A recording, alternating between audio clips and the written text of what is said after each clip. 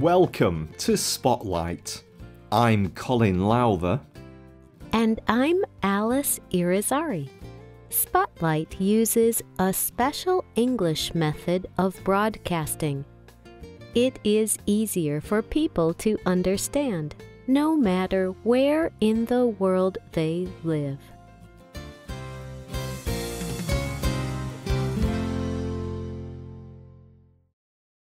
In 2008, Dr. Heinrich Frank discovered something strange.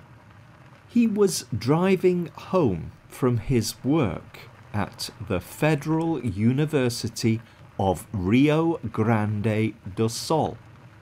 He noticed a hole in a building area he drove by. He was a geologist, a person who studies the earth and its minerals and structures. The tunnel interested him. It looked different from other tunnels in the area.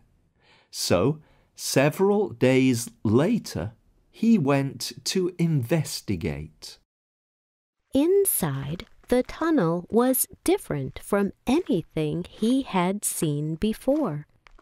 Most caves form when water flows underground. They do not go in a straight line.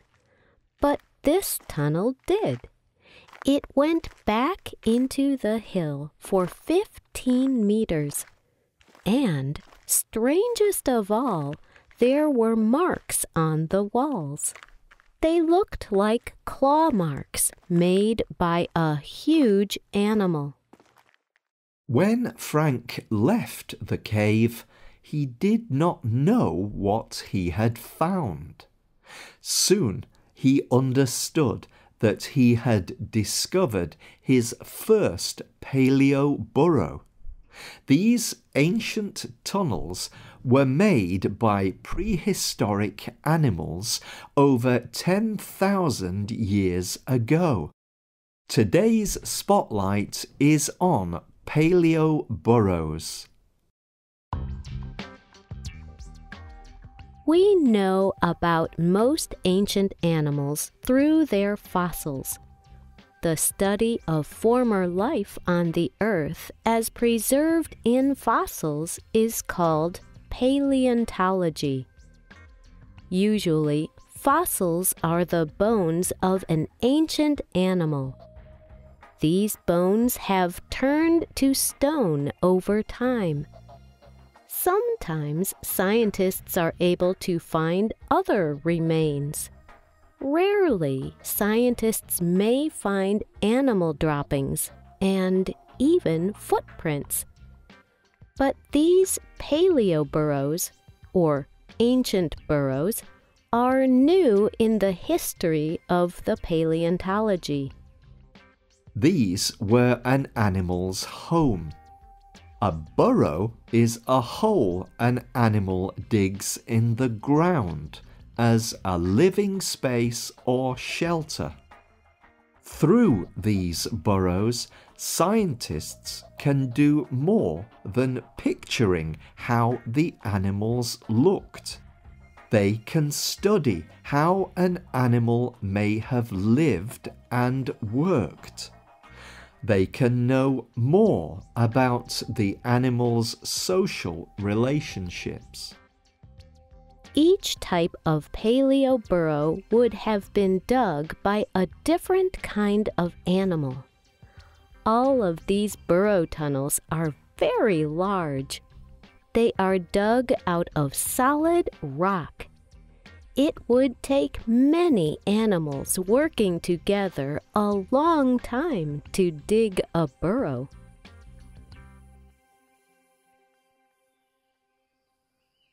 One paleo burrow found in the Amazon is over 100 meters long and 2 meters high.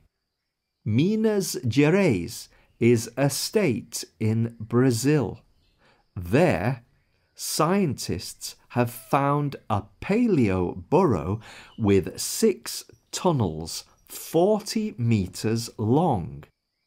This burrow has a large cave in the middle. The cave is 4 meters tall and 10 meters across. Scientists think many animals digging for many generations made it. So, what creatures might dig a tunnel year after year for their burrow? There are 2 possibilities, and both creatures may be responsible for different kinds of paleo burrows. The first possibility is the Lestodon. The Lestodon was a huge ground sloth. These sloths were different from the slow-moving tree climbers we know today. Picture a sloth that looks like a hamster, but with the size of an elephant.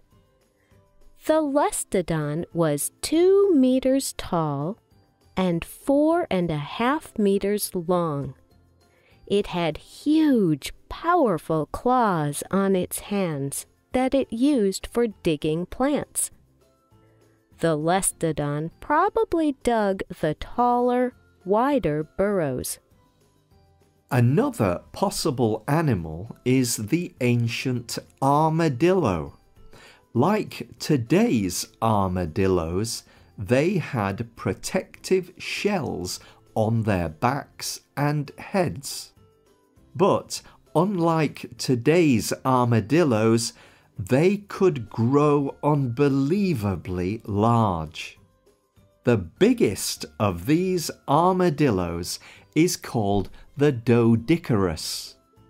The Doedicurus was 1.5 meters tall and 3.5 meters long. It may have weighed 1,500 kilograms. It also had a large spiked club on the end of its tail. It was the size of a small car. Scientists believe these animals built the shorter burrows, but they may have made longer, more complex ones also. One great mystery about paleo burrows is where these are found.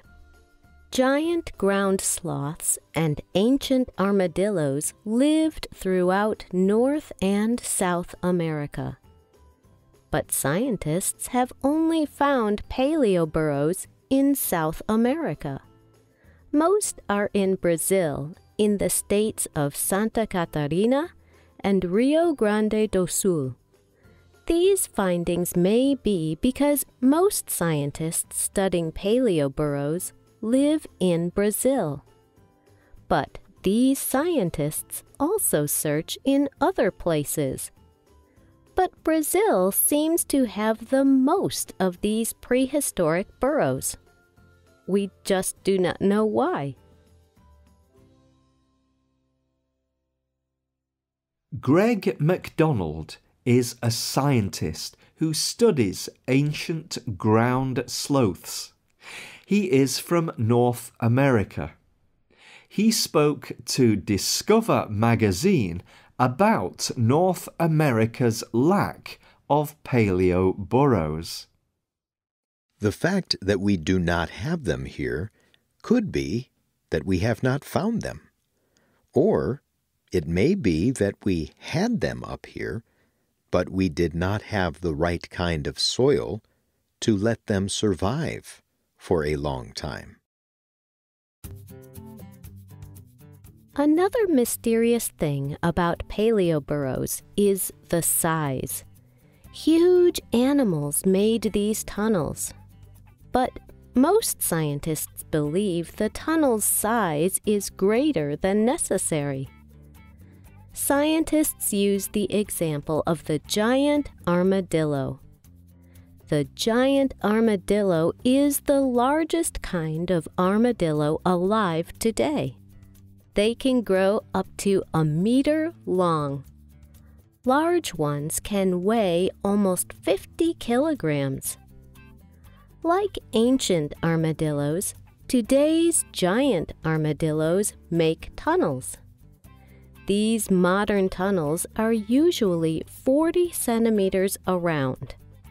Modern armadillo tunnels can be about 4.5 meters long. But paleo burrows have been found more than 100 meters long. Of course, ancient animals that dug these tunnels were bigger than a modern armadillo. But these paleo burrows are larger than a single ancient armadillo or sloth would need. Why were many of these paleo burrows so large?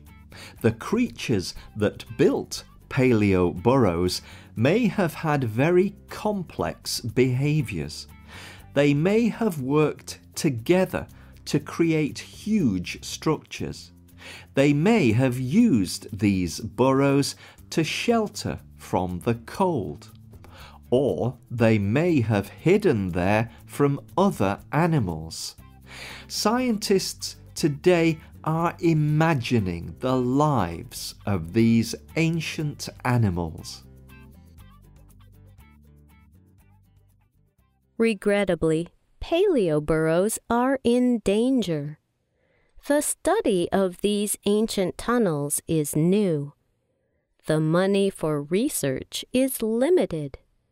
Few scientists have the chance to study them. Paleo burrows are also in danger from modern technology. Often, people find these during building projects. By the time they know they are digging into a paleo burrow, parts are already destroyed. People build highways and houses on these ancient burrows, making it difficult to study what is below. Still, scientists hope more people will soon understand how important paleo burrows are. They are trying to raise understanding. One day, we may be able to learn more about the unbelievable creatures that built these burrows. Do you remember Dr. Heinrich Frank from the beginning of the program? Since his first discovery, he has become an expert in paleo burrows. He and his team have found almost 2,000 of paleo burrows, and he supports the idea of studying these mysterious structures. He spoke to the world about why. These are so important. You can remake the home of a prehistoric animal. This research does not exist in any kind of ancient animal studies. You have the dinosaurs. You have their bones. But you do not know where they lived. But we find the homes of ancient animals. Our group is working in a new area. Do you like ancient animals? What is your favourite dinosaur or ancient mammal? Why? We want to hear your thoughts. You can leave a comment on our website or email us at radio@radioenglish.net. You can also comment on Facebook at facebook.com/spotlightradio. The writer of this program was Dan Christman. The producer was Michio Osaki. The voices you heard were from the United Kingdom and the United States. All quotes were adapted for this program and voiced by Spotlight. You can listen to this program again and read it on the internet at www.spotlightenglish.com.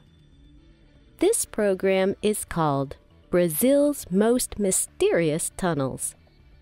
We hope you can join us again for the next Spotlight program. Goodbye.